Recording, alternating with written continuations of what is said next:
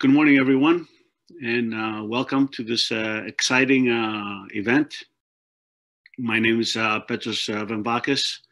I'm the director of the Institute of Eastern Mediterranean Studies here in Boston. And it gives me a great pleasure this morning to introduce this event in discovering the fascinating world of the Aegean. With really some amazing people that are doing some incredible work on both sides of the Atlantic. And I also want to thank the Consul General of Greece for having this grand idea and putting this together and putting together, bringing together two really amazing institutions, the Woods Hole Oceanographic Institute here in Massachusetts, and the researcher who's there from Greece, Dr. Melina Kourantidou, who's an environmental and resource economist working with fisheries, economics, and management, as well as invasive species management. Her long-term research interests include interdisciplinary approaches that apply economics, ecology, and biology to the environmental issues in order to improve management strategies and help ensure sustainable development and healthy, resilient ecosystems. Dr. Kourantidou's work is grounded in fisheries management and governance issues with particular focus on in the Arctic. She has an international experience, having worked in Denmark for several years and at the University of Southern Denmark in Canada, at Dalhousie University, here in the US at the Woods Hole Oceanographic Institution, and is also in Greece at the Hellenic Center for Marine Research.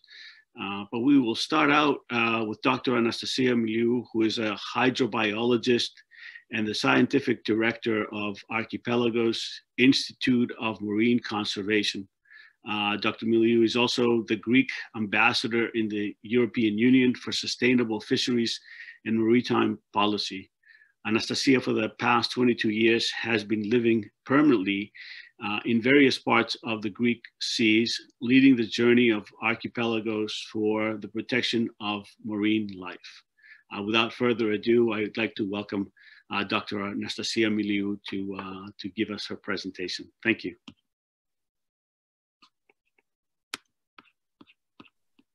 Good morning, everyone, or good day, depending in which part of the Atlantic you are, in which part of the globe you are. I am here in the Eastern Aegean on the research vessel, the Aegean Explorer. We're docked on the island of Lipsi, and it's a great pleasure to have this opportunity to share with you some of the fascinating recordings, information, and videos that we collect here in Archipelagos Institute, but also share with you our concern on the future of marine life in Greece, and also our responsibility if there's something we can do to protect this wildlife. Petros, could you please play the first video so we can start seeing some images of the marine life of the Aegean? I think it will be great to, a great way to start and get a first feel of the Aegean. See if we can do this.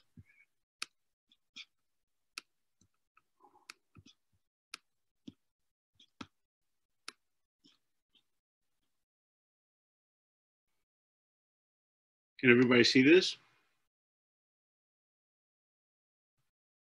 I think so. So everyone, I think, here in this virtual room loves the Aegean. I think it's one of the most special places that we can be in order to be able to, to spend our summers and our holidays. But sometimes the biodiversity, the marine life that is hosted in this beautiful sea is not really known. The species, the inhabitants of the sea is who we share with. It is the magnificent sperm whales that we record over the deep trenches, especially during the migratory season of the spring and the autumn, but also the fish, the huge biodiversity of different species that we monitor. This year especially has been a year when, due to COVID, there has been very little human presence, and the marine life, and especially fish, has been those who have responded positively to our absence. They enjoy being in the sea without the constant presence and pressure caused by humans. And this is some cuttlefish, seagrass meadows, and a lot of the marine life that sometimes we do not realize that needs our help to continue surviving.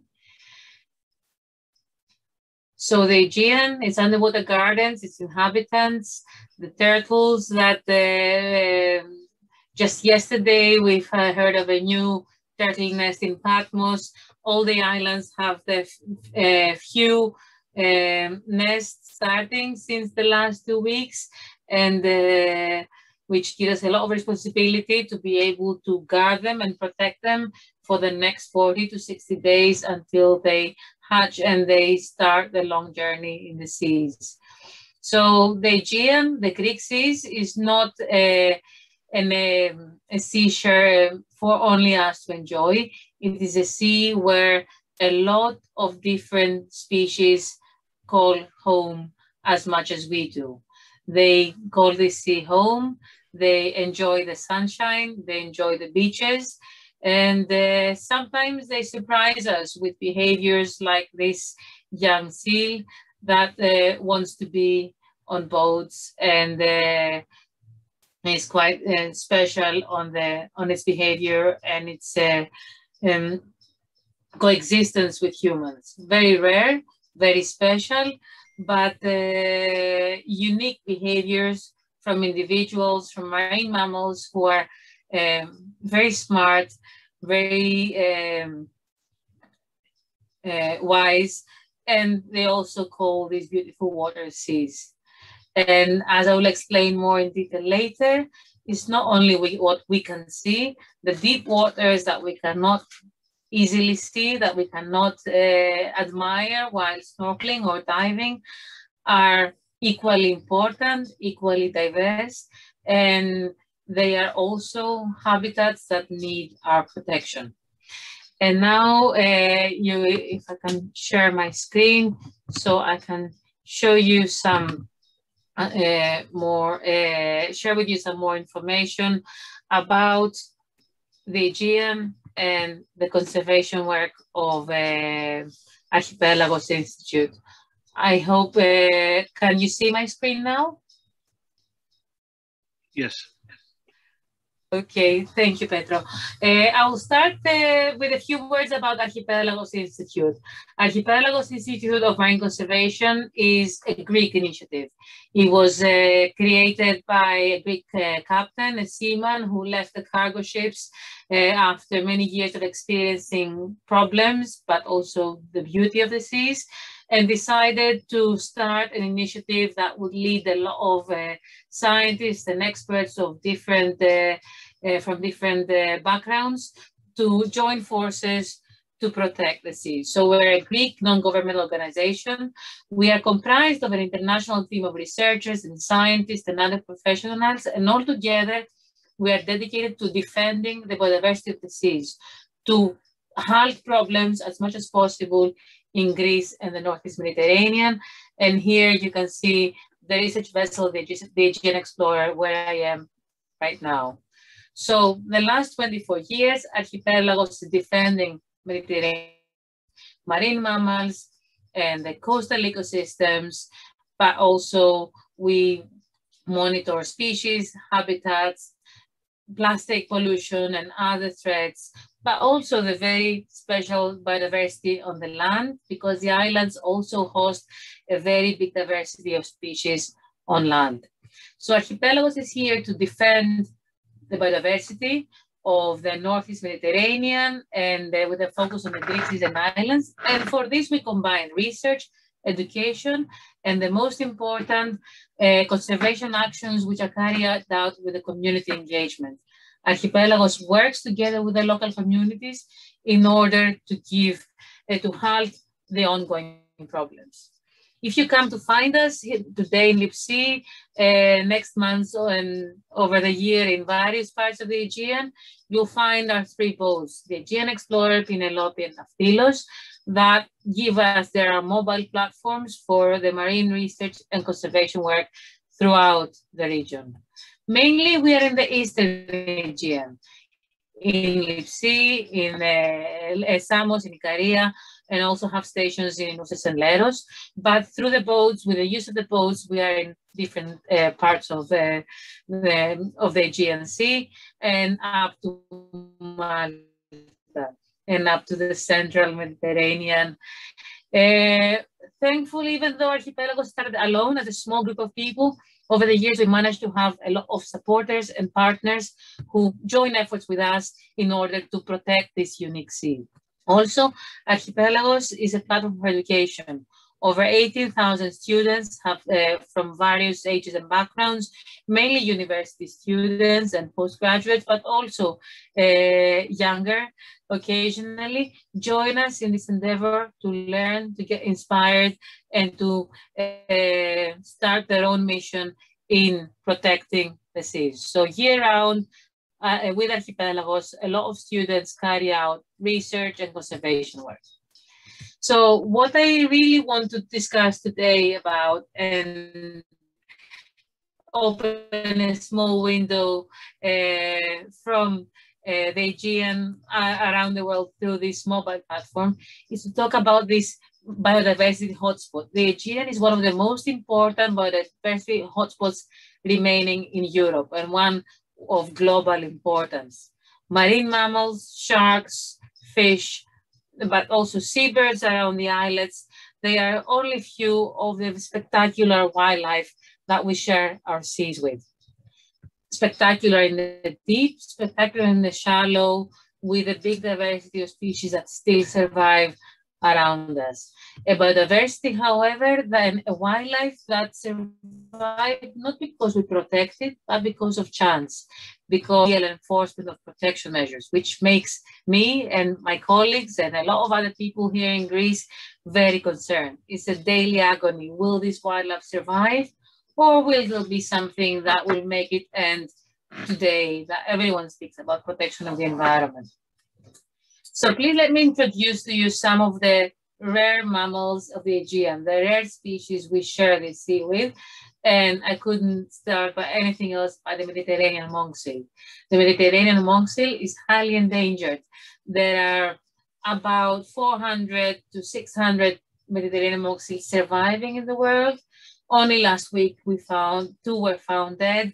And it is very, very worrying whether this species will survive, whether children as they grow up and are the main inhabitants of the islands, of the mainland in the, near the coastline, they will see this species surviving, or whether the Mediterranean monk seal will become extinct.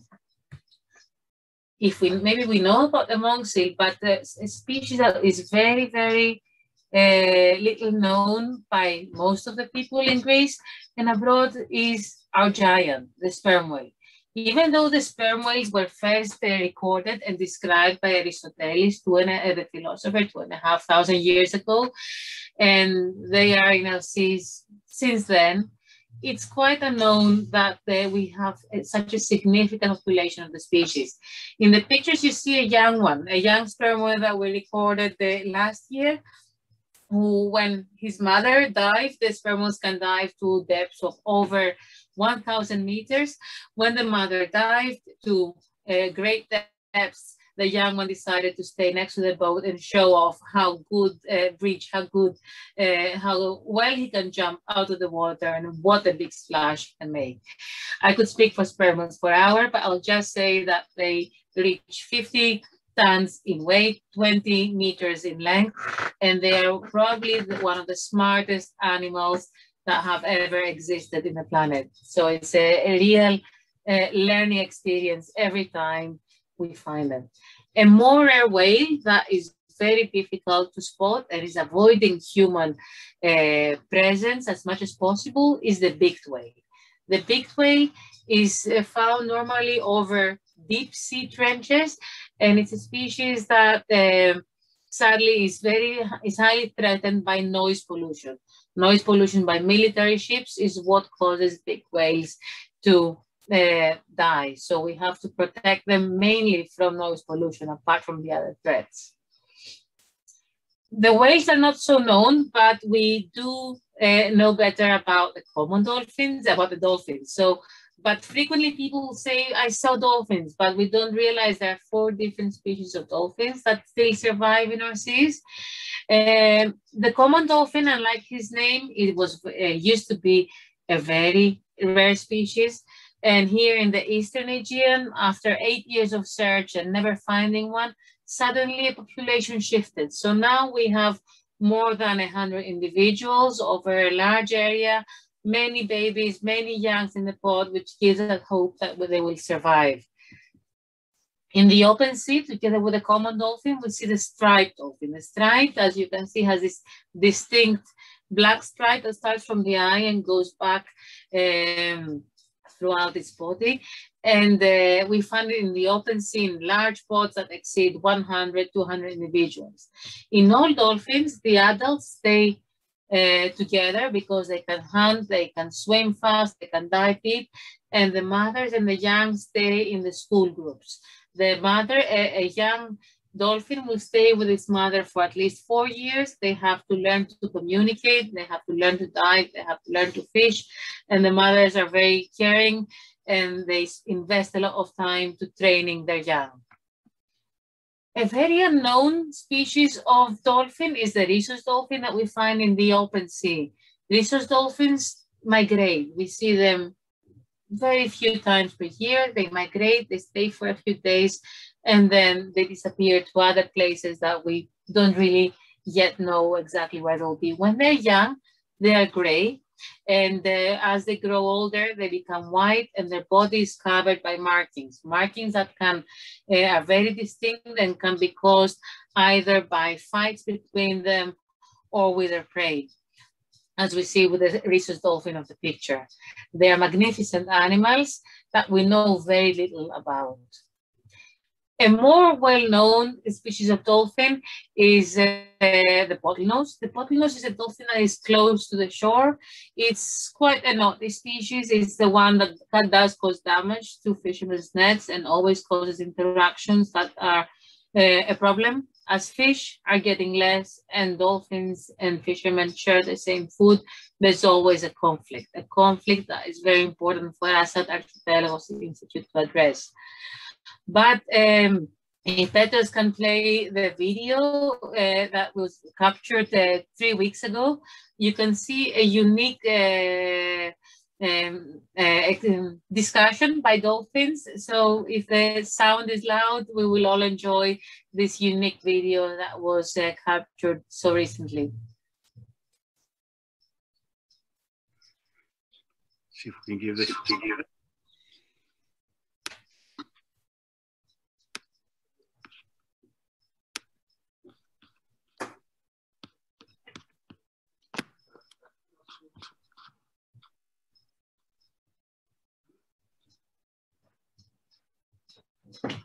Until the video starts, I can explain that dolphins, they have very complex dialogues and very complex communication skills.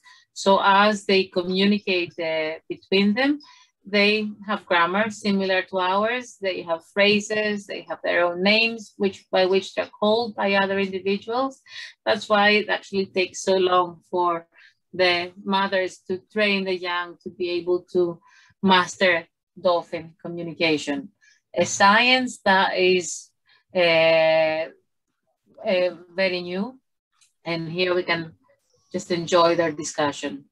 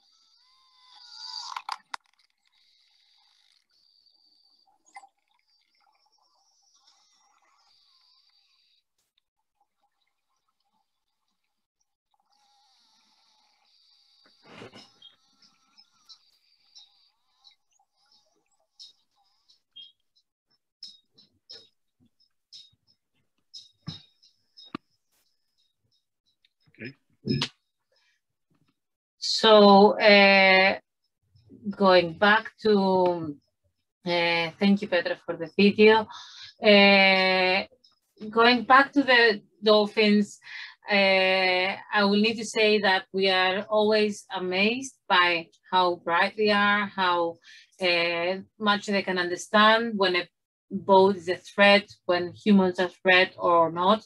They understand the interactions are quite incredible, but we have to realize also that they are the species, the animals that are so much more under threat because of how much we humans exploit the seas. And I'll talk about dolphins in a little bit again, but before then, I wanted to discuss a little bit about our forest. The forest in the land we have forests, we all know them. In the sea, we have even more important forests that we are normally unaware of. The forests of our seas in Greece are called Posidonia, Livatia Posidonias, the Posidonia seagrass meadows, which are forming dense meadows in the seafloor from the shallow to 50 meters depth. The Posidonia meadows is where all life begins at sea. It's a nursery for fish and many other species. It releases valuable oxygen, and they're very important for the biodiversity of our seas. A bit deeper, we have another type of forest, if I can call it as such, are coralligen reefs. They are very rich habitat, they're very unknown. And if Petros would like to play the video with the corals, I can tell you a little bit about these highly unknown habitats. The footage was captured last Monday. It was quite, it was a target to find these habitats. They're called, this is the zone called Mesophotic zone, a zone that has quite average, low, but not too low amount of light.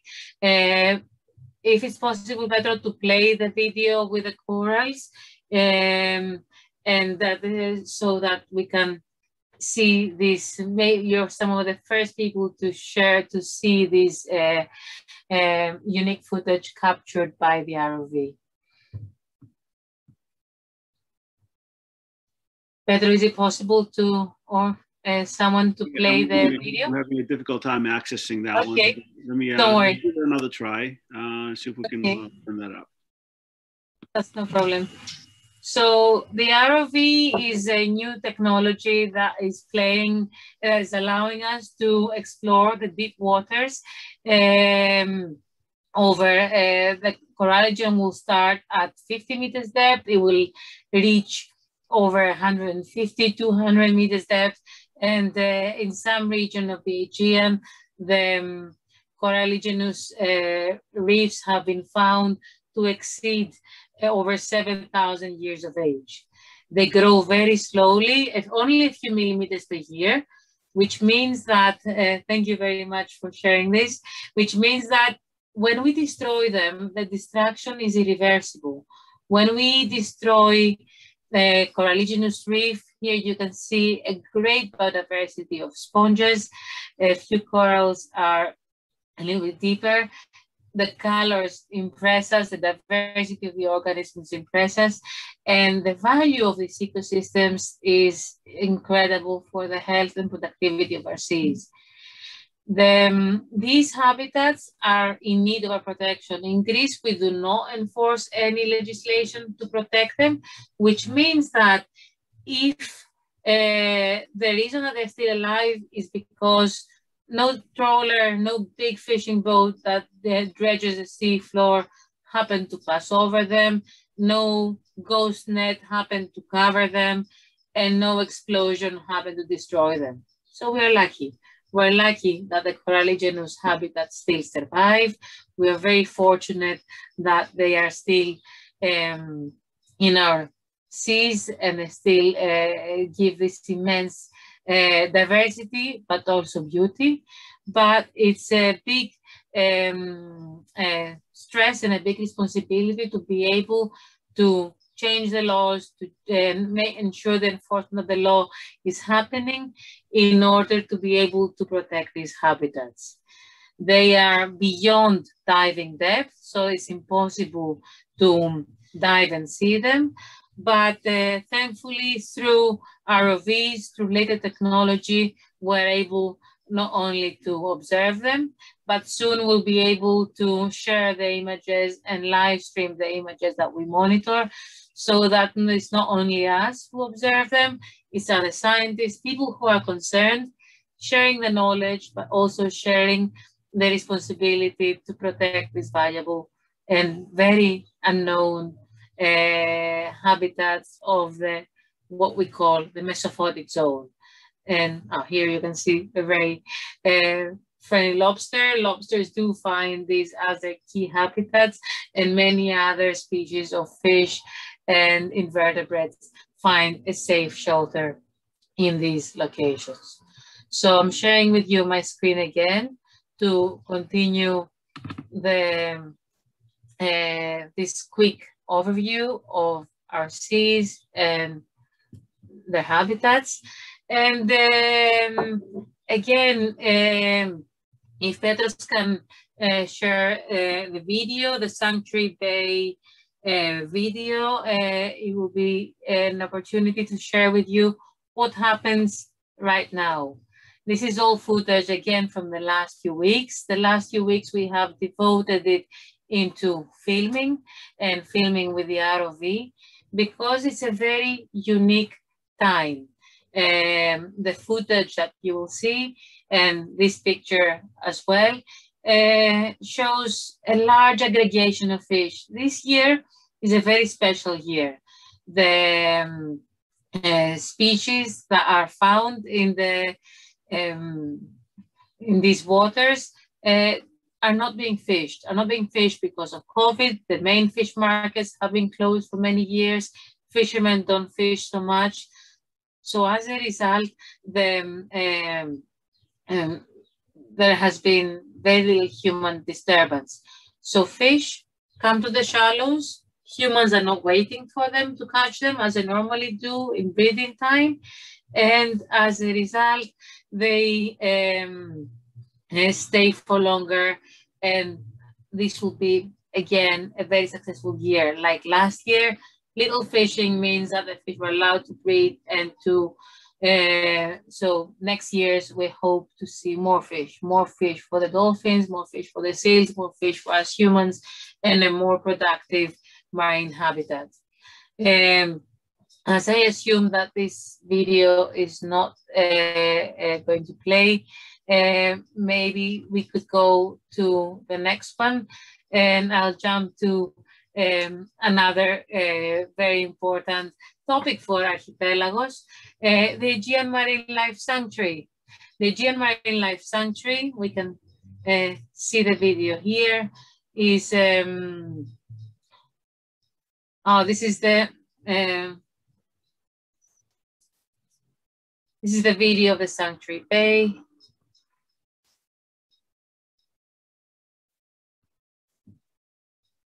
It's just having a hard time with it. Let me open it up again.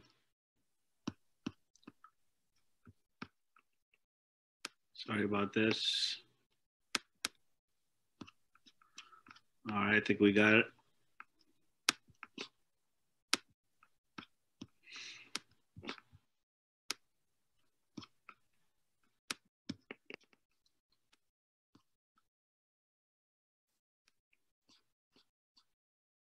Perfect. Thank you so much, Petros, for doing all this effort. Here you can see the bay of the Aegean Marine Life Sanctuary. This is the key project for us at Archipelagos, a small bay which will become a site for formerly captive dolphins. But until I explain you about that, let's look a bit about the species I just mentioned.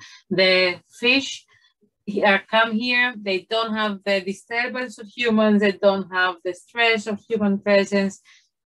And it's quite impressive how they come and they stay in the shallows for many days, where they will breathe, they will find a safe shelter. And these are the barracudas that are gathering more and more in numbers.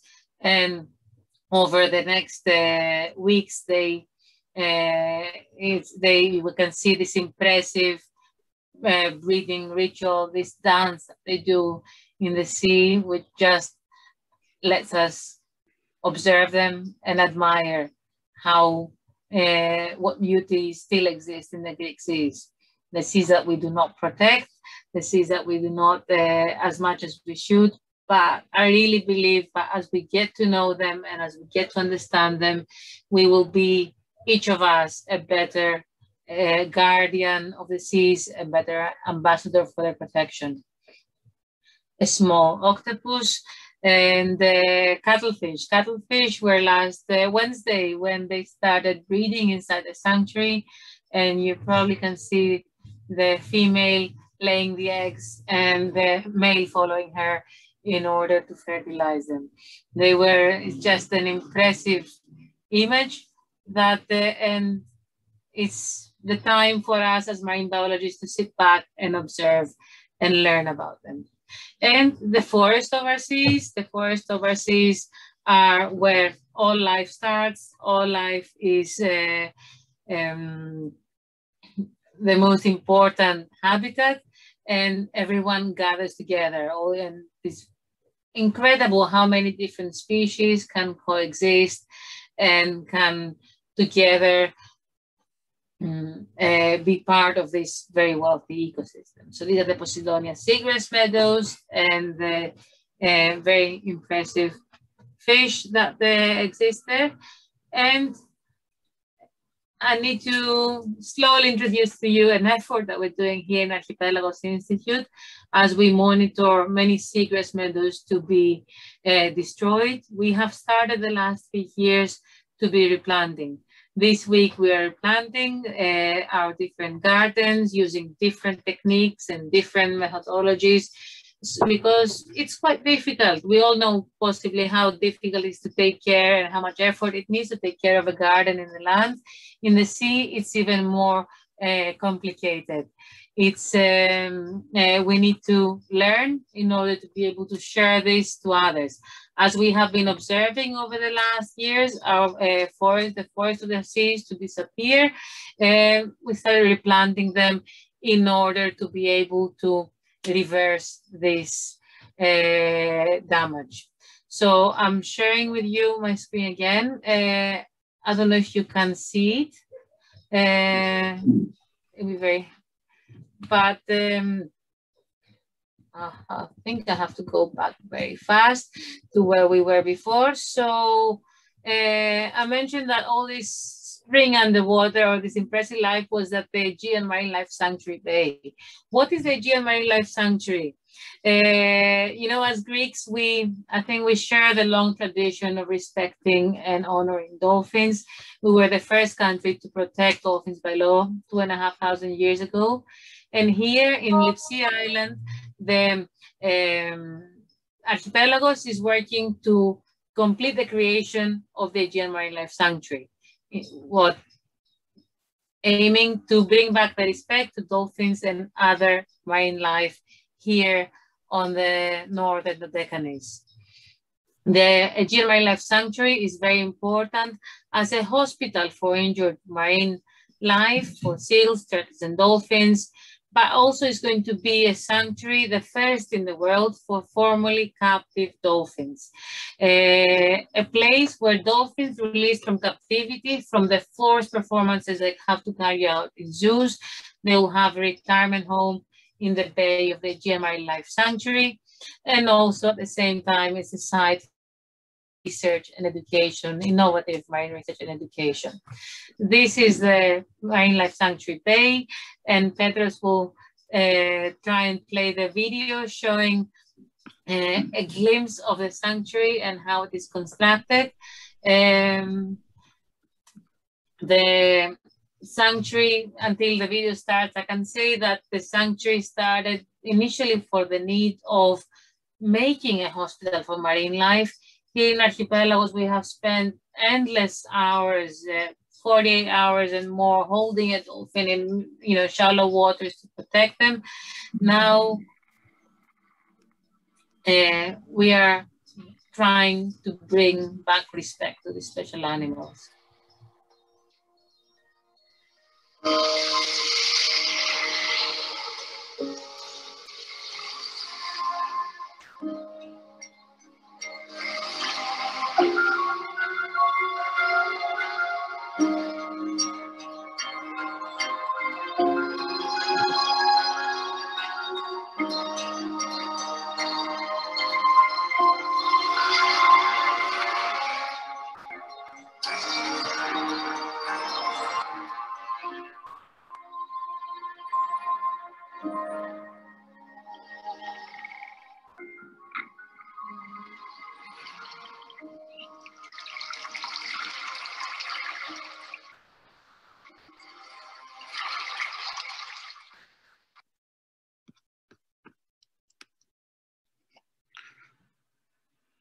Thank you very much, Petro. The sanctuary is our bet. I think we're winning it. We are completing a phase of construction. We just completed this week a phase of construction.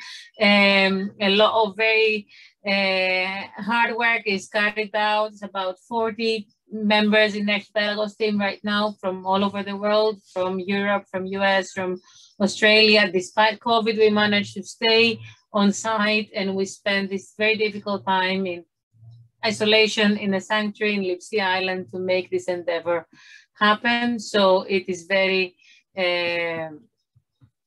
important for us that it is progressing. I'm trying to move the screen, so you probably let me share it again so it shows it.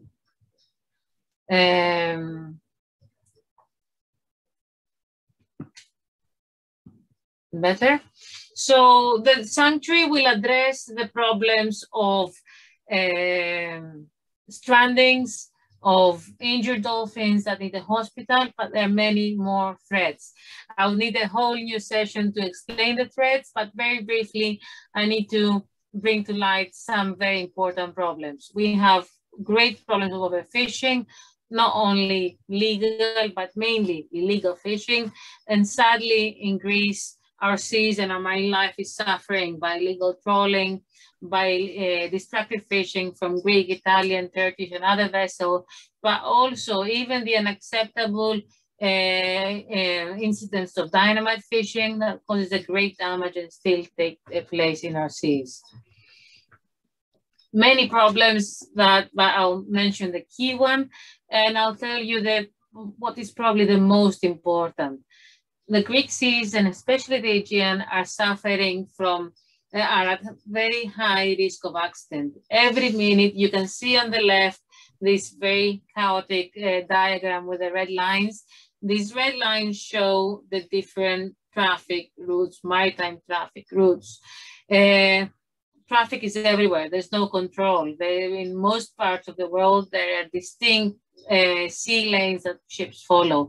In Greece, we have this total chaos, and a big maritime accident is at risk of happening every day. For us at Archipelagos, the key target to the different political leaderships of the country at different times is this. And what we try to communicate is that if we have a mechanism to prevent a maritime accident, it will be definitely cheaper and more efficient than having to deal with the consequences of the many accidents that can happen and risk to happen every day. One accident could be the end of all this important diversity.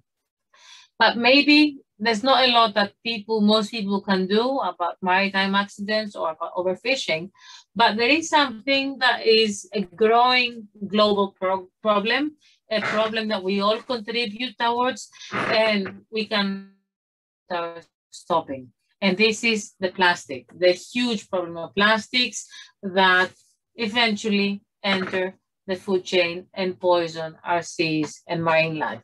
And you can see a bottle breaking down. In the past, when we used to be told that plastics break down in hundreds of years, some types of plastic, especially plastic bottles and other types of plastic, with the effect of the sunlight and the wave action in the salt, will break down in a matter of several weeks or a few months, which means they will enter the food chain, they will become small fragments and be very, very harmful for marine life. Something scary, when we tried to find the extent, the rate of how much plastic goes in our seas and how much plastic is, and how much, what is the real composition of the debris coming in our seas, a team here at Archipelagos Institute started monitoring in 7 stations once a week, the amount of debris, what the sea washes out, and what the people may leave in these monitoring stations. It's not very popular location, so mainly the debris we found came from the sea. And after 937 surveys, we found over 31,000 single-use plastic items, cups, straws, and Q-tips, different items that people use in their daily life, and made their way into the sea and into the beaches. Over 13,000 of them were single-use plastic bottles. So what I'm trying to say here is that sometimes we see, okay, it's just one extra plastic cup, that's one extra straw. It's not a big deal. Yes, it is a big deal. We all contribute to the plastic problem, and if we cannot do a lot to combat illegal fishing, destructive fishing, or a maritime accident, we can do a lot to combat plastic pollution. Embarrassingly, Greece is really bad in managing waste. Sometimes we call it management by dispersion. Is another negative big innovation, because we have so many illegal rubbish pits which operate on the islands, operate in the mainland, and when the waste, the rubbish is exposed to the winds, it ends up in our seas, it ends up on our ecosystem. So it's not only to blame those who go at the sea and pollute, but mainly we don't have the infrastructure to limit this. And that's a very, very important challenge, and for everyone to exert pressure for this problem to change. When this rubbish is managed by dispersion, or as we say, enters our seas, breaks down with the effect of the sun and of the salt and the effect of the wave action, becomes to very small pieces. It breaks down in very small pieces, and then it breaks down into fibers. On the right image, you can see, on the far right, the round image, you can see a fiber that we find down the microscope. And on the left, this is 58 small pieces of plastic that were found in the digestive tract of one young sea turtle, a turtle that died because of this ingestion. And it's one of the many victims of the plastics that end up in our seas. I have to say that in the digestive tracts of 18 sea turtles, we found over 3,500 fibers and fragments of plastics. And in all, microplastics were also found in all fish and seafood. So that doesn't mean we don't eat seafood. Of course, we eat seafood, and if we can find sustainable seafood, this means that, you know, it's a good food and it's good for us, and we should prefer it.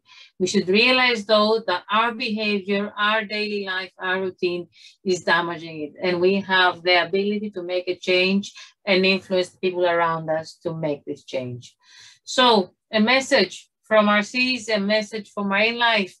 There's a lot each of us can do, depending who we are, what we can do, who we can influence.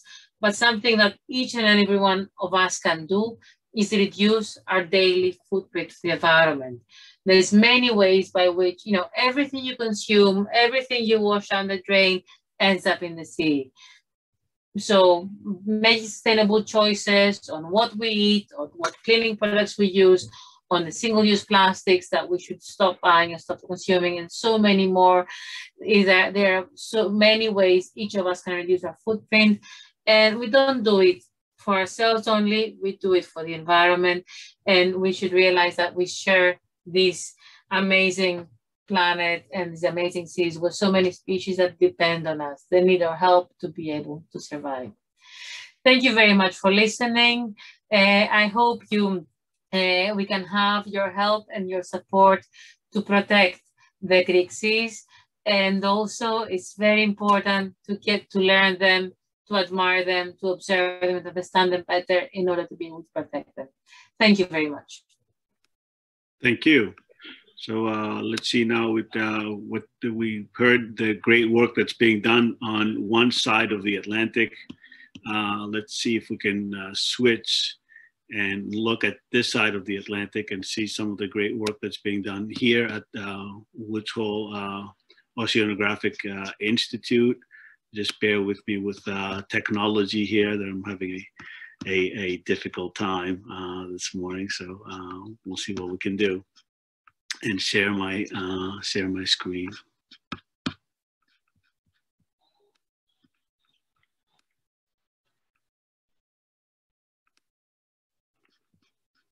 See if we can do this.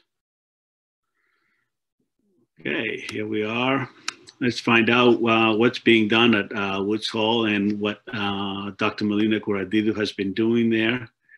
So we'll play a short little video about Woods Hole itself and see what we can hear from that.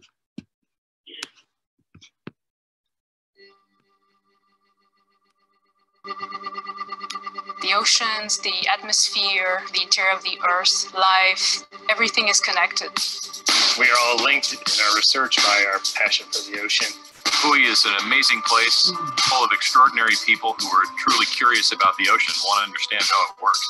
How it interacts with the rest of the planetary systems, how humans influence it. The physics, the geology, the chemistry, the biology, the interaction with human society. It's all Play from the beginning.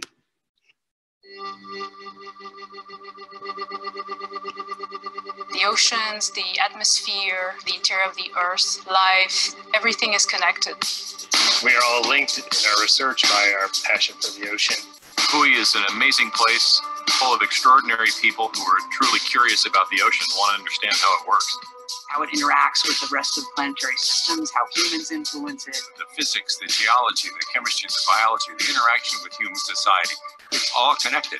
What WHOI does is it brings all those scientists together. The world's best talent in ocean sciences. We learn from each other, we develop opportunities together. It's a force multiplier. It feels like 130,000 scientists. I can pull together a team from either my department or other departments at WHOI to really tackle any problem. Having all the support is what makes WHOI unique and enables me to do good science. WHOI is at the cutting edge of that mix between science and engineering, and it allows us to ask questions that most other places can't ask. You can come up with ideas, put them into action, and actually deliver results all in a short time frame. Vehicle technology, AUV technology, seafloor instrumentation, sensor development. You get the world-class reputation, but you've also got amazing ships and engineering that allow you access to places that most other scientists can't get to. You can see further, you can go further, you can reduce your risk, and you can do it less expensively. It's really amazing for me to be able to walk out of my lab, cross the street, and get onto a research vessel that can take me anywhere around the world. I've been to remote reefs in the Maldives and Micronesia. I've dived on both the Mid-Atlantic Ridge and the East Pacific Rise, and very few people have actually been down there and seen that. We've looked at the turbulent storms in the ocean and how they create upwellings of nutrients. We're able to collect samples and see how these systems change in real time. Just imagine you are diving, you are reaching the bottom of the seamount. All of a sudden you see a cloud. As we get closer, we see these objects that were aggregated like in a mass. And you say, what is that? This sense of isolation, you can almost feel the ocean closing over your head as you submerge. You can learn a tremendous amount just by being in the environment. Some things have struck me in the middle of the night. It clicks and you're like, oh my gosh, this is something really huge. It's that aspect of discovery, finding out something new, something that's never been seen before, creates an incredible drive within WHOI scientists, engineers, and technicians. It's such a compelling place to be, so dynamic and so many opportunities that it attracts really smart and dedicated students and young scientists. So I was reading those papers about amazing science that was coming out of WHOI. Now that I'm here, I get to actually interact with the people who wrote those papers. The positive feedback and the collaboration finally made me decide, oh, I want to be a scientist. Oh, I can be a scientist. It's incumbent on us to perpetuate the cycle of education and research and discovery. People all over the world need to recognize the role that the ocean plays in their daily life, even if they don't live near the coast. It affects weather, it affects food resources, it affects climate. Tides are changing, the temperature's changing, the salinity is changing. Climate change and overfishing are the biggest threats to coral reefs right now. How will the ocean respond to global warming? We have to understand our planet in order to be good stewards of it. We need to get the understanding into the hands of everyone, from the general public to people responsible for making policy decisions. It's probably more important now than it ever was. We are very eager to provide answers for those critical questions that we must address now, and we have the tools and the means to provide these answers.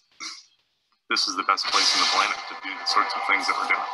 Institutions around the world look to WHOI as a leader in pushing the envelope. Concepts that were developed here are understood as the basis for oceanography all over the world. I'm proud to be from WHOI. There's no place on Earth I'd rather be. We have the potential to change the world. It's not just about this planet, it's about life in the broadest possible terms.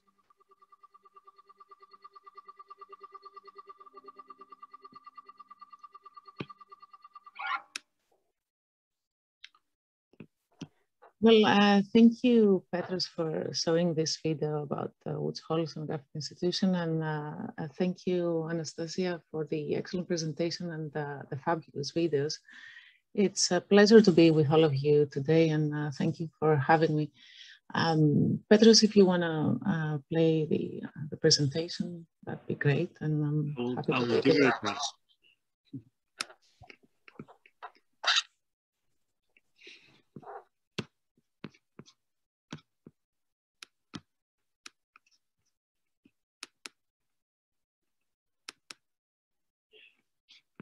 See if we can see that.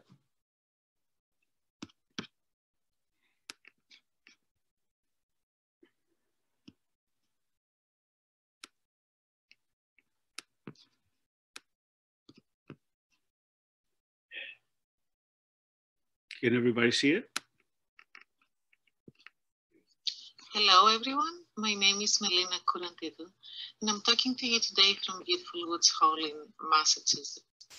Now that you've all watched this video, you probably have a better idea of what the Woods Hole Oceanographic Institution does.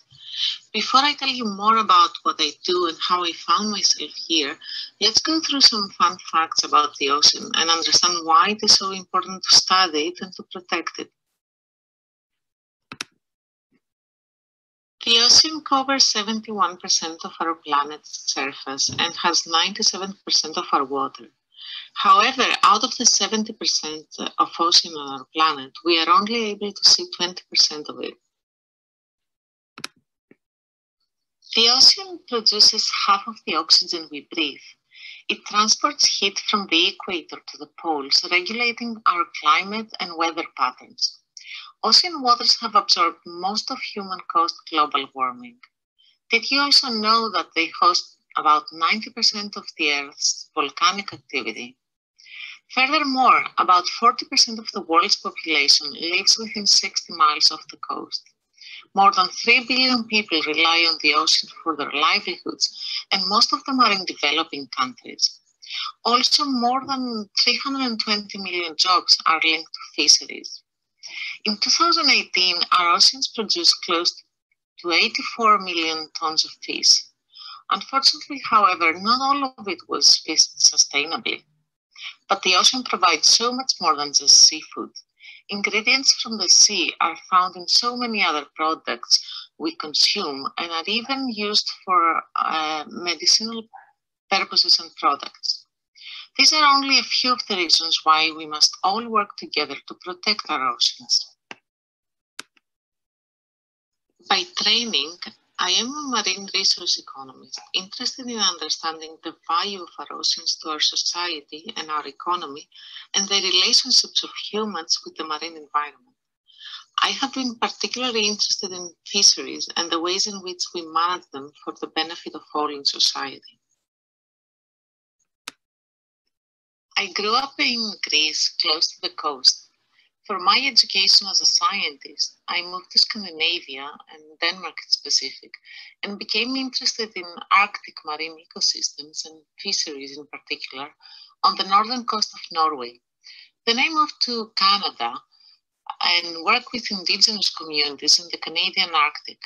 And after that, I found myself in Woods Hole, Massachusetts, working for exciting projects related to the coasts and the oceans. So let me walk you through some of my work. The Arctic is a fascinating place. However, climate change is a real and serious threat for the Arctic marine environment. The melting ice because of climate change is only one of the many problems. The warming waters of the Arctic are allowing for more anthropogenic activities to disturb this pristine environment. Climate warming and increasing anthropogenic activity also allow for species to move and establish in new areas, negatively impacting the environment and the economy. I have spent a lot of time working with invasive crabs in the European part of the Arctic, and specifically these two large crab species, the red king crab and the snow crab. These crabs, which do not belong there, are causing important environmental damages to the bottom of the ocean, eating a number of other marine organisms. At the same time, people like to eat them, and some fishers have started living off of the fishery for these crabs, which makes it a hard problem to solve. I also had the luck to work with indigenous communities who live in the eastern part of the Canadian Arctic, and that was a fascinating experience.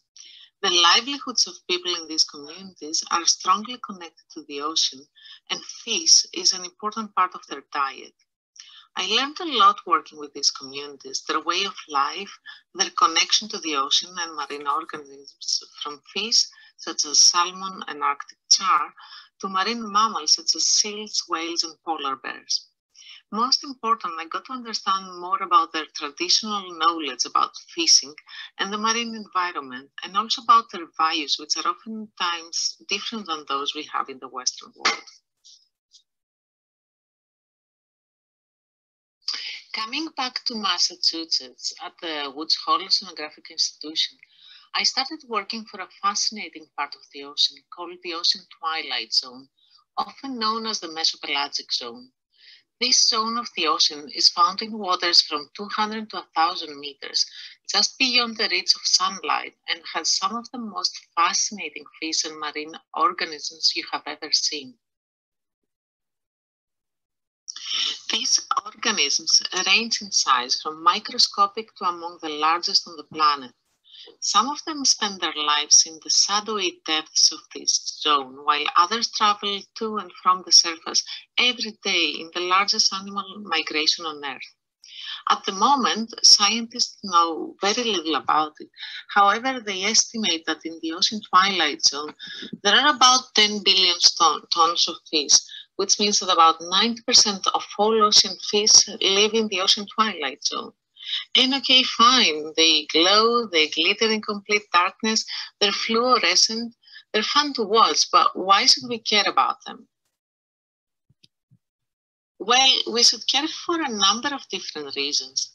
One of the most important reasons is that animals in the twilight zone help support the ocean's food web and transport huge amounts of carbon from surface waters into the deep ocean, helping to regulate in this way global climate. Through the food web, they also help support fish which humans consume, such as tuna, for example, or others such as dolphins, sharks, and whales.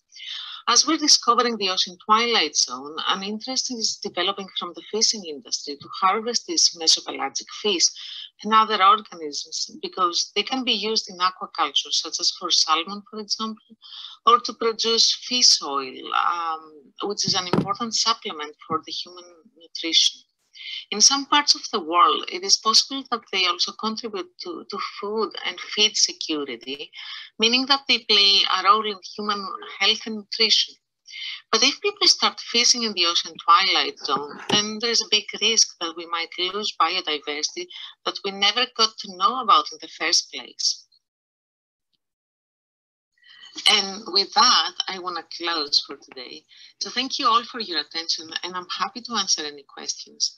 Here are some resources that will also be shared in the chat with more information and material for you, your parents and your teachers as well.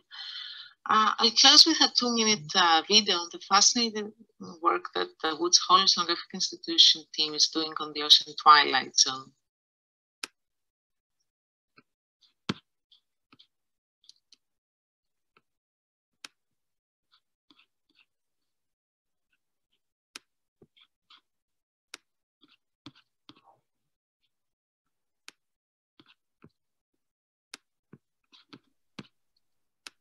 Dr. Kourantidou, you're muted. Yeah, thank you for this. If you can play the video on the ocean twilight zone, that would be great.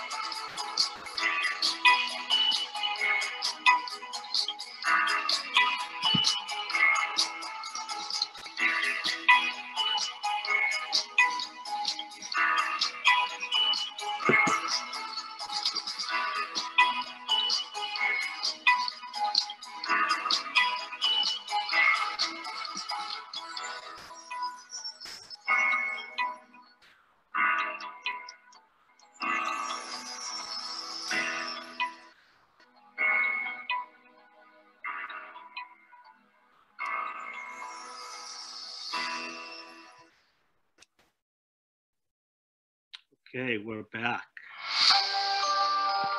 An intrepid team of scientists and engineers from the Woods Hole Oceanographic Institution. Okay, sorry about that. We are back.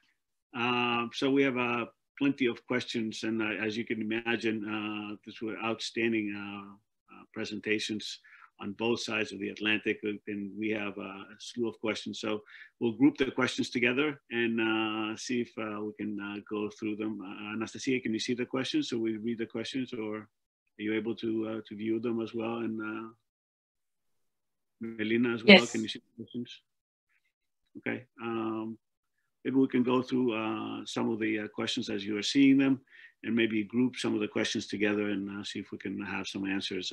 At the beginning, I have to admit to everybody that the Consul General, Mr. Efthymiou, said, if we have like a couple of questions, it will be great. And here we are with like a cataclysmic slew of questions. So we can go on, and I think it's an attribute to the great success of both presentations and how really amazing they were. So Anastasia, the floor is yours. Thank you. Well, there's a lot to answer. First question about machine learning to study dolphin communication. No, we don't use it so far.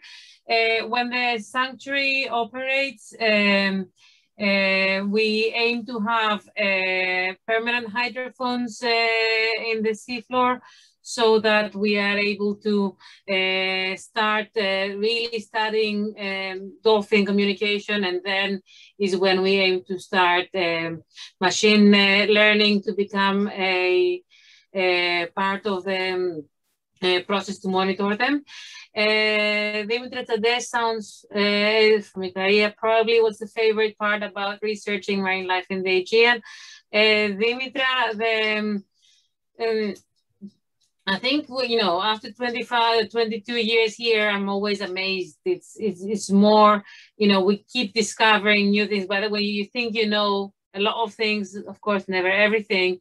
And we just start from zero again. You know, the sea teaches us a lot of things. It's very difficult to be 365 days per year at sea on boats with all the good and bad things that this life and work entails. But, you know, it just, you know, the beauty of the sea and really makes us fascinated.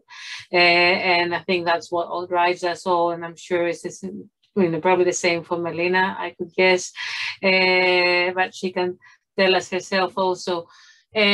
How big the meadows, seagrass meadows can be. The seagrass meadows cover large areas of, you know, they can be many acres long if we don't destroy them. So as long as you have a flat seafloor, like here in the south of Decanis, where the depths are not very big, we have extensive large meadows.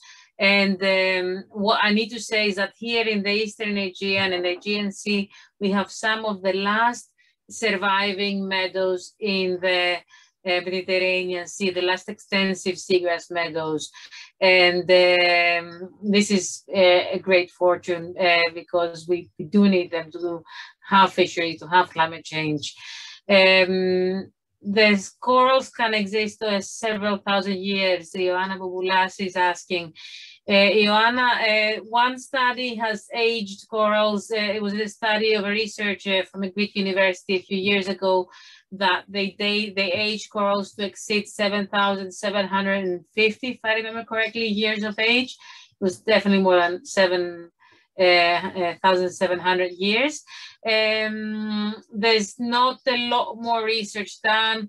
Our ROV currently cannot sample for hard corals, but we aim to be able to run specialized ROV units when we're in expeditions about this.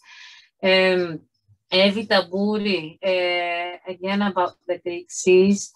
With plastic waste, garbage, and other pollutants that unfortunately affect the Greek Sea inland waters, how much an impact has had on marine mammals? There is an impact. We have a lot of animals that we find dead or injured, and mammals and also turtles tangled up with plastic, and that's frequently we find bags, sacos that contain animal food or other. They are normally a usual suspect for entanglements, as are nets. It's a huge problem, and it's a growing problem, and sadly not Greece nor Turkey are doing anything to address the problem of plastic pollution. So that's a real you know, a big target, not for archipelagos, but I think for everyone to be able to address it.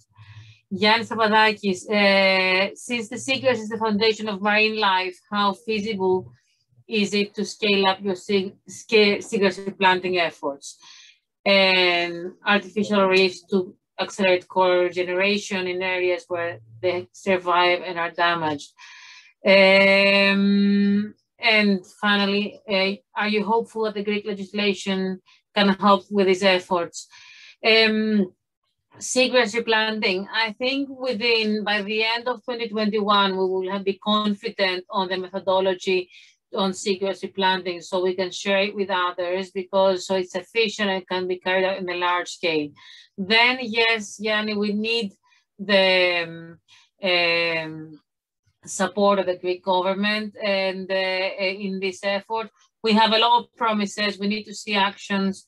On Monday we have a visit by the Deputy Minister of Environment to discuss this and more. I hope that these promises become actions, and I think that's very important for us to achieve. Coral replanting at the coral restoration, I think that's very difficult because of the depth, at least right now. So it is very, but what can be done is to protect what we have. It's cheaper, it's more efficient, and that is our target, to halt the ongoing distractions. Current mayor MPA status. Marine protected areas in Greece are two, and they're not efficient, and they are very bureaucratic. They are very difficult to manage, and especially the Zakynthos Marine Park is really, really poorly managed. It's sad to see such an area being tangled up in such a bureaucratic chaos. I think the future for Greece and for many other parts of the world is the bottom-up approach, protection that starts from the local communities, is the role of the local communities with scientists, of course, and the scientific advice. But if the locals are those who lead these efforts, we have better hope. The marine parks and protected areas in general in Greece, they're so bureaucratic that it's inhibiting their efficiency, and it's really sad to see efforts of good people trying to make a change being hitting a wall in what we probably all know as the mountain of Greek bureaucracy. And someone asked about internships in Archipelagos and if they are paid or accommodation. We do host internships. We do have a number of international interns year round, and the interns normally use either grants from their universities or from other organizations to cover their accommodation and travel and living expenses. Efthymiou, being so close to Turkey, do you interact with Turkish authorities concerning conservation issues? Especially in the previous years, we had a very close cooperation with Turkish universities. We still have, actually, and with Turkish NGOs. It's very difficult with Turkish authorities, especially with the current government. And in an ideal world, the Aegean would cooperate, the two sides of the Aegean would cooperate to prevent accidents, to manage fisheries. I think as people, we get along, as scientists and conservationists, we really agree on priorities.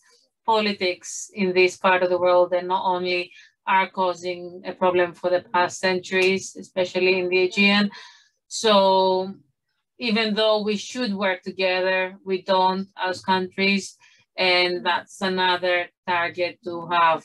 We do interact with Turkish fishing boats and illegal Turkish fishing boats, but again, there's very little support both from Greek and Turkish authorities to stop illegal fishing by Turkish vessels, which adds on to the Greek problems that are caused by the Greek fleet. Someone else is asking, anonymous attendee, about any noticeable socio-ecological impacts on the marine environment as a consequence of refugees crossing the Aegean Sea. We have had a lot of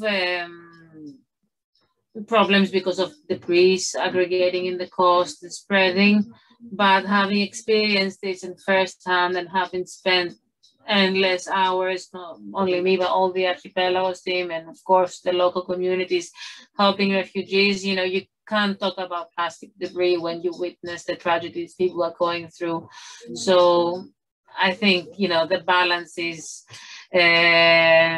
turning, of course, a priority should be human life and supporting humans. So I don't think we're allowed to speak about the plastic, but it is a huge problem that should be addressed. But first we should help, people should be helped first before anything else in the condition that they go through. Dimitris Ades, and very specific marine animals that are found in the seas of Ikaria. Ikaria is very special to me, Dimitra, and we've spent years working in the area. The deep trench in the north of the island is one of the most fascinating parts of the world for me.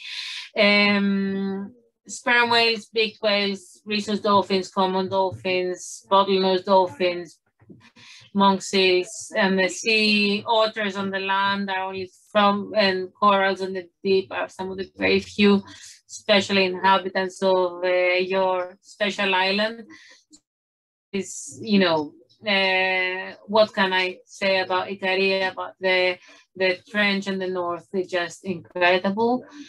Are there any sanctuary type Efthymiou areas in Samos and limits to fishing? No, only what applies for the whole of Greece. So no limits to fishing, and Samos is a very difficult island to enforce these measures. The smaller islands like here, like in Lipsia, are quite more easy to promote conservation. Islands that had easy tourism, a lot of cash flow in previous years, are more spoiled, are more difficult to be convinced that fishing needs to be managed. So that would need also a more governmental approach. My God, a lot of questions, amazing. I'm so glad there's such an interest from so many people. What government's recent efforts to promote and embrace sustainability in Greece? Are there increased action to crack on illegal landfills? If not, I think it's a great opportunity to push back and say it's much more to do for sustainability. There's not enough done. There's definitely not enough done. There's a lot of announcements, there are a lot of wishes, a lot of things. What made me really concerned about the approach this country is taking is when last year, I will not name the island, but in several islands where there's not even basic landfills, big touristic popular islands, they had big posters saying that they're go plastic free. It's like they try to fool the visitors and to train the locals that we can still lie and people who visit us are stupid and don't understand. So no, we have illegal landfills burning rubbish. Even now that we speak, there's a lot of landfills, and I think that the landfills as they operate in a lot of places are a problem. But to say the positive, there are also places here in Lipsia Island, for example, there are areas where, you know, they have an incredible waste management, a small community, 800 locals manage to organize recycling, get profit from it for the community. So there are the bright exceptions, but still there are exceptions. Are you, Michael Yasemidis, are you concerned that plastic hurts fish, or do you support eating sustainable fish? How they die and why they die does not matter. I think that, you know, when you talk about sustainable fishing, when you are on a small Greek island where you have a boat that will be, you know, employ one fisherman, give employment, you know, profit, give the income for a family to survive, will catch 5 kilos of fish, 10 kilos of fish on a selective manner, then yes, it can be sustainable. It's difficult when you're in a city to be able to judge where fish that you eat and select are sustainable, but there are ways that this can be done in a local or a nations in a country. So I am pro sustainable fisheries. I think it is possible. It's a long discussion, and I think we would need a whole session on its own about it. Melina, do you want to jump in on sustainable fishing? I think it's becoming a very popular topic as whether fish can be sustainable. Yeah, well, that's a big question and a challenging one to answer. I'm gonna answer first a couple of questions about the ocean twilight zone, and then let's get back to this. So there was a question about what are what is it? There's so many questions in the chat about I guess the carbon mechanisms in the ocean twilight zone. And I just wanted to clarify that there's this process known as the carbon pump in the ocean twilight zone. So as the ocean's mid-layer powers up much of the ocean's life, that's how carbon is stored and captured. So basically the organisms in the twilight zone are eating this carbon on a daily basis, coming up at night to feed and hiding in the depths at night, eating and sifting the carbon through the ocean's layers. And so when organisms in the twilight zone die, they decompose and join the rest of the carbon matter that's sinking down. Now, there was also a question about whether there is destruction and damage on ocean twilight zone fish. And my answer to that is that there is no large-scale commercial fishing yet in the ocean twilight zone. It has been attempted in different parts of the world, such as in Iceland, Norway, Saudi Arabia, by the Soviet Union in Antarctica. But it seems like it hasn't been very successful or profitable so far. So it's still at an experimental level with Norway on the forefront of these efforts. And the reasons why it hasn't been exploited so far is because it's costly. The technologies to harvest it are not there yet. So these are also very oily fish. So harvesting them and processing them is a bit difficult.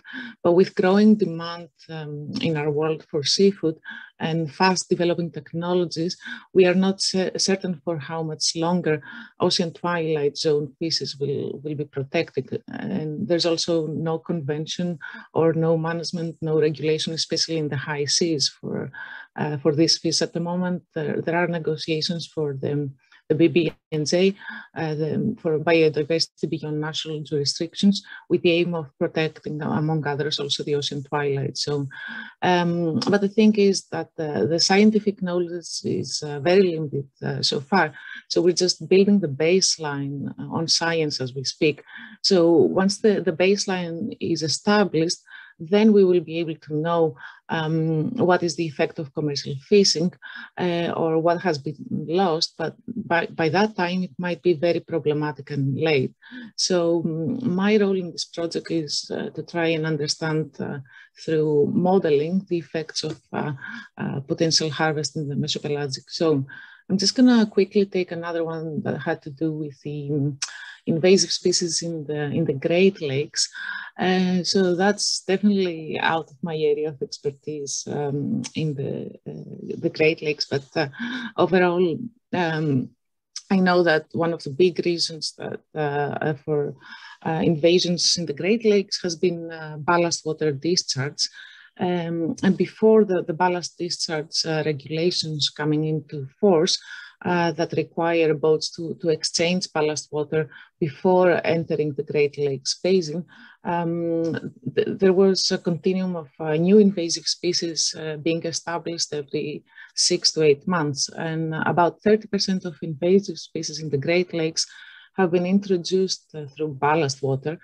And in the early 90s, the US Coast Guard began demanding ships to exchange their ballast water or seal their ballast tanks for the duration of the stay, which has obviously made a big change. And I don't know how we're doing on time, but we can go back to the sustainable fishing issue, or we can let Stratos wrap up. I'm happy to take any more questions on my email as well. And I'm sure Anastasia would do as well. We have also put some things in the chat, some links in the chat. So by all means. Thank you so much. As for the remaining questions, I'm sure they can also be typed as well. So because we are a little bit out of time, I would like to introduce to wrap up the event.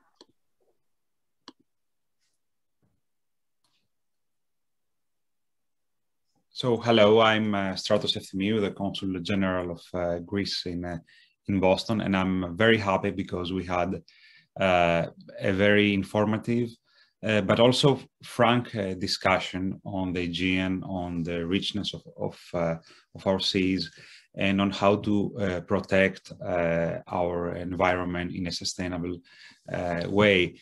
And I think that one of our strengths is that we can talk in a frank manner without hiding the problems under the rug. And I would like to thank very much Professor Petros Vamvakas from the Emmanuel Institute, from the Eastern Mediterranean Institute at the Emmanuel College for hosting and sponsoring this event. I'm personally very proud of the work of our researchers and scientists who dedicate their work to a praiseworthy scientific cause, the preservation of our world, our environment, and our marine ecosystem. This is an ecumenical and global challenge.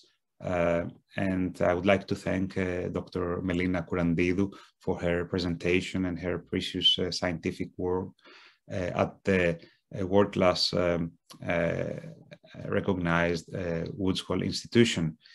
But of course, this is an environmental cause with apparent local and more regional dimensions that concern the Aegean Sea and its fisheries and marine environment. And I'm really grateful to Anastasia Miliou for her work, for the journey she organized in the Aegean, and on this exceptional work they have been doing at the Archipelagos Institute, work worth supporting, I would add. I hope that we managed to raise awareness about the challenges, especially among the members of our community here in New England, young but also older. And I would like to send my warm regards to Greece from Boston, and to wish a great weekend to all our followers here in the rainy New England. All the best.